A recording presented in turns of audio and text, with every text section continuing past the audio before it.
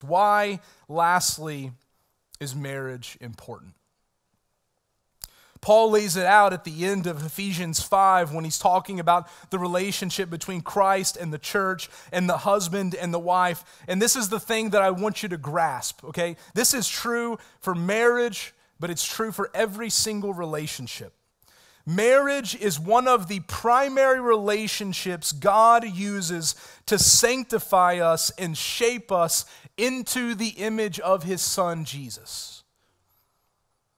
And what that means for you is that the greatest purpose and meaning in your marriage is not for you to be happy.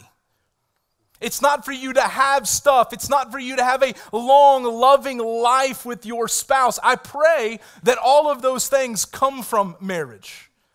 But the purpose of marriage is for your holiness.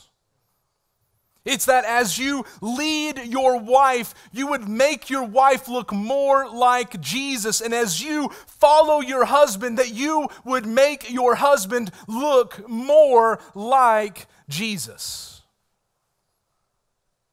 And that's what Paul says. What did Jesus do for the church? In Ephesians 5, He sanctified her, He cleansed her.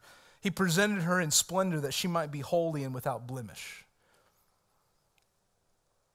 I think part of the challenge in our culture and the issue in our culture is we have a completely warped and misinformed understanding of the purpose of marriage. Right? I mean, we read the fairy tales and it's happily ever after. And man, once I get married, things are going to be fantastic and wonderful.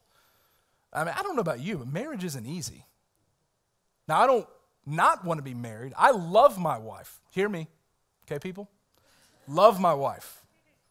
But it's not easy.